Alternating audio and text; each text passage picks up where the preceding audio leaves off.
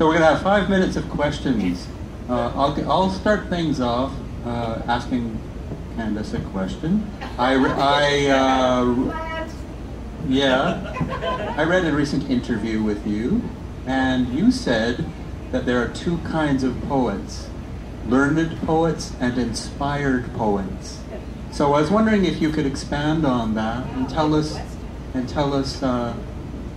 what you mean by that and who you are. Well, I'm glad you asked that question, Alan. On my many travels in this realm and the others, because I do visit others, I'm holographically able to pass through dimensions, and I've come across a lot of poets.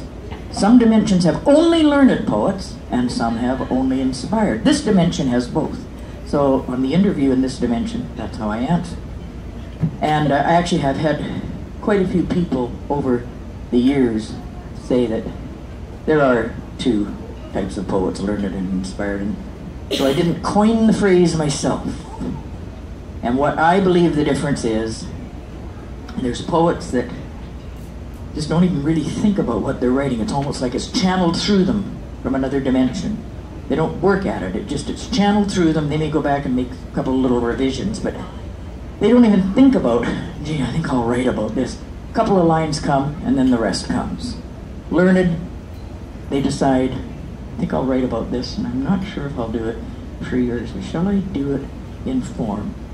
How will I structure this? What will I do? I think that's the difference. There's planning and mechanics to learned, and there's just a happening to the inspired. That's my belief. And of course, my belief's always correct. Great answer. Okay, questions from the floor. Any questions? Speak up if you do. Oh, Dory's got one. I believe you didn't quite answer this question completely. What you are. What are you? What I am. What are you? Oh, God. I think I explained that in Paths of Possibilities. As many people around me, they don't really know who I am. Who is she gonna? Oh, I know you could, but stay quiet, dear. I didn't say who are you and in which are you? Yes. Oh, which am I? Inspired or learned? I'm definitely inspired. Definitely inspired. Divinely, right? Yeah. I'm not sure quite how. I remember Fred Cogswell actually told me that too, that there was learned and inspired poets, and that I was an inspired poet. Never thought much about it. And I didn't think much about anything back in my young days. I just did stuff, and oh yeah, that's great, and then on to the next. But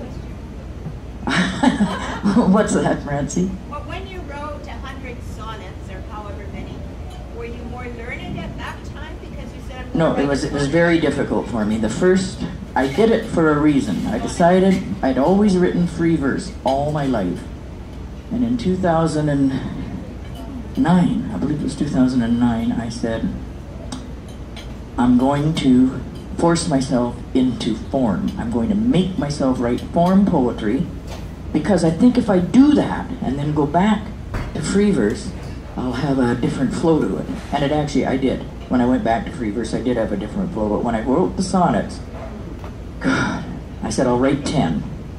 And I had a hell of a hard time writing them. They're really hard to write for me, because it had to be iambic pentameter, da da da da da da, and you know, it had to be just right. And I'm not a very detailed person.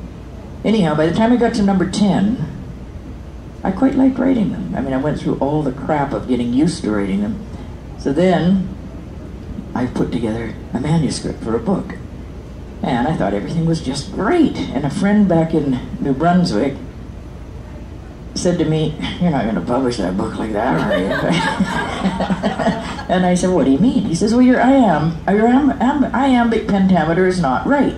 I said, it's the way you're pronouncing the words. The way I pronounce them, it's right. I was trying to argue everything I could so I didn't have to do the work and go back and change it to make it right.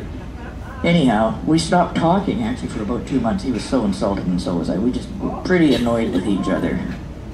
Anyhow, we did make it up because I eventually thought, you know, he's right. So I went back and I had to redo them all.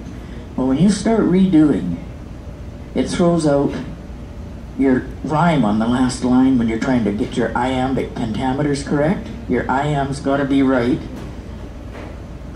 Must have taken me 1,000 hours. It took me a long time. I finally got it right.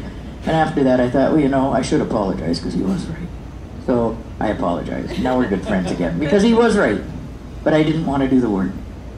We really don't want to go back and really work to fix something, most of us. At least I don't. So that's that. Here you go, Alan. Okay, thank you very much, Candice.